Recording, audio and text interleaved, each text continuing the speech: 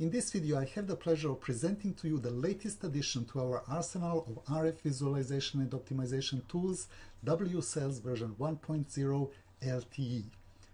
The WCELLS software is designed by engineers and for engineers, and it is a map basic application running in the map info environment.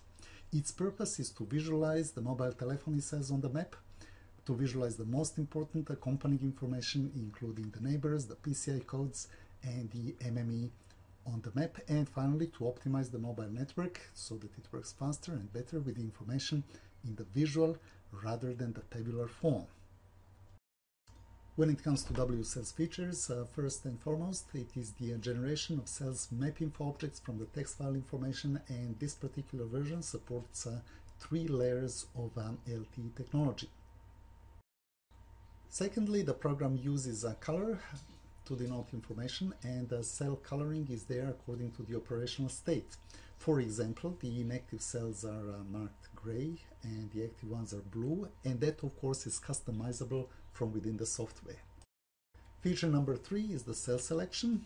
Selection of a cell causes the displaying of the cell info window with the basic cell information, and at the same time the message window shows the table that the cell belongs to. On to the feature number 4, and that is the cell search. It is possible to search for a specific cell either from the list box or from the text box using the search button, and as a result the map is centered around the current cell.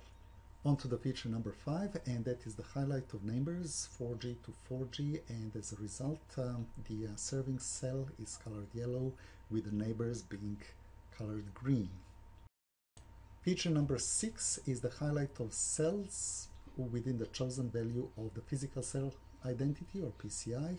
You can see the result, which is the cell with the chosen criteria colored in yellow. Feature number 7, that is the highlight of cells belonging to an MME, and as a result the cells with the chosen criteria are highlighted, as you can see in the example.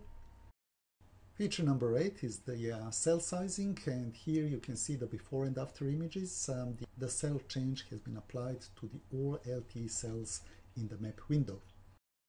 Feature number 9 is the changing cell width, and again you can see the before and after images after the change has been applied to the all LTE cells in the map window. The feature number 9 is cell updating. That includes importing and updating the basic LTE network parameters from the XLS files, from the spreadsheet files, and including PCI, the operational state, the 4G to 4G neighbors, and MME. For your convenience, the set of template XLS files is provided for the easy importing and updating, and every project is organized into a strict structure of folders for keeping the database consistent.